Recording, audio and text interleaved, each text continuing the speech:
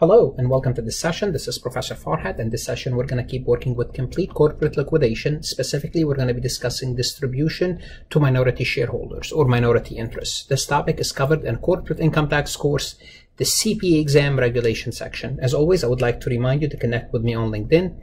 YouTube is where you would need to subscribe. I have over 1,500 plus accounting, auditing, and tax lectures. If you like my lectures, please share them, like them, put them in playlist. Let the world know about them. If you're benefiting from my lectures, it means someone else might benefit as well. This is my Instagram account, this is my Facebook account, and this is my website.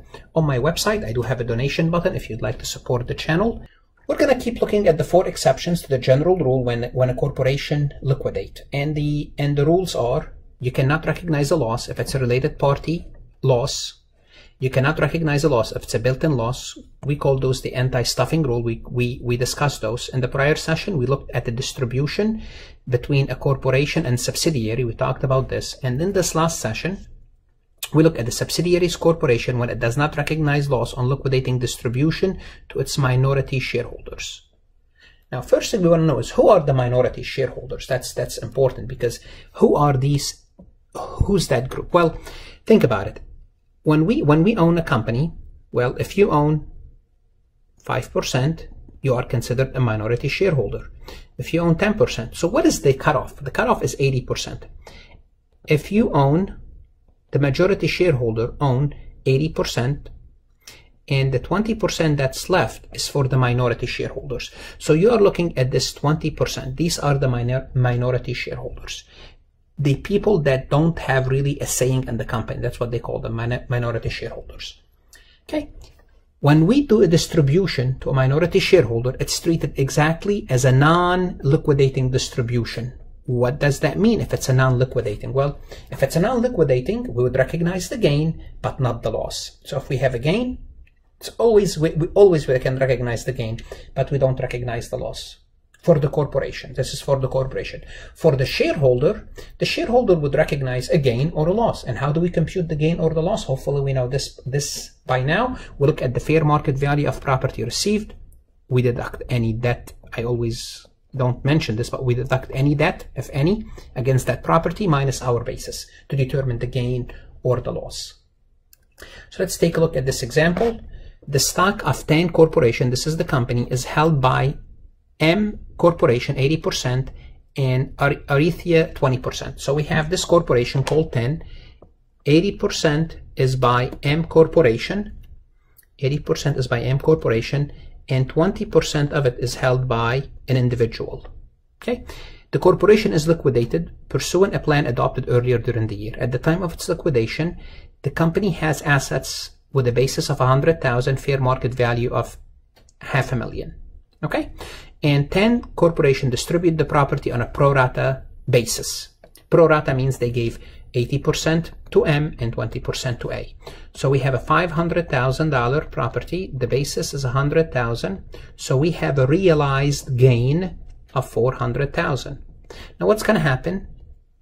Some of that gain, it's going to go to M, 80% of it to M, and 20% of it to A. Well, what's 20% of that? 20% of that times 20%, it's going to give us $80,000. So the amount that goes to the minority interest, to the individual, is $80,000. Okay. Now, obviously, because there are tax consequences, the corporation will have to pay taxes on this. Okay. Because of the corporate tax due in this liquidation, the amount most likely will be deducted from the 100,000 because they're distributing 100,000. Because remember, they're going to be distributing of the 500,000, 100,000 to the minority interest, which is 20%, and 400,000 to the master corporation, which is the controlling interest of the company. Now, of this amount, 80,000 is gain. Then most probably they will deduct the taxes because they have to pay the taxes on that gain. They will deduct the taxes. Okay. Now, of this amount, of the 400,000, 320 is a gain, but none is taxable. None is taxable. Why? Because it's a parent subsidiary. The relationship between TAN and Master Corporation, the 80% owner, it's a parent subsidiary. The relationship between TAN and that individual that owned 20%, it's technically an outsider. Basically, they are dealing with an outside party. So that's why the transaction is taxable. Now also, for that individual, Erythia, they will have tax consequences too. They have to determine what's their basis in the stock, what's the gain, and pay taxes on that. So the corporation pay taxes on the gain, and they will have to pay taxes on the gain, of course. Let's look at this example. The stock of Q company is held 85% by Pheasant and by a corporation and 15% by G, an individual. Q Corporation is liquidated in December of the current year, pursuing a plan adopted earlier in the year. At the time of the liquidation, Q Corporation has assets of $700,000, fair market value of $1 million, and the assets are distributed on a pro rata basis to Pheasant and G. To the corporation, they're going to give 85%, and to the individual, they're going to give 15%. The individual is the minority here. Compute the recognized gain or loss on the distribution to Pheasant. Pheasant is 85%. What's the gain or the loss on Pheasant? Hopefully you know the answer. None. There's a gain, but we don't recognize the gain. Okay? Compute now the recognized gain or loss on the distribution of property to Giselle. Well, first of all, what's the gain? Let's figure out the gain. Well, we have $1 million of fair market value minus the basis, 730. The total gain is 270,000.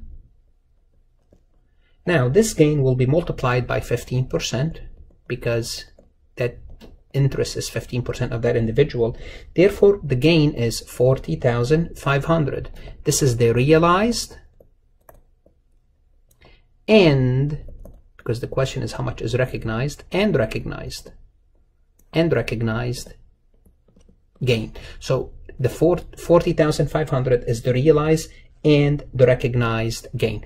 Therefore, the company will have to pay taxes on that gain, and obviously the individual will have to pay taxes based on their basis, which we don't know what their bases are, but they'll have to pay taxes. So both will have to pay taxes. Gisela as Q as well as Q Corporation on the gain. If you have any questions, any comments about this topic, please email me. If you happen to visit my website for additional lectures, please consider donating. And if you're studying for your CPA exam, as always, study hard. It's worth it. Good luck.